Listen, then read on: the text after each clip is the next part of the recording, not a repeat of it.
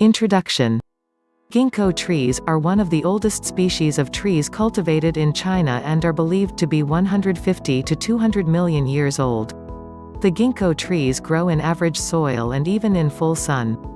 The tree can grow 100 to 120 feet. Ginkgo trees are very resistant to pollution and infection and hardly suffer any disease. Insects rarely attack these plants.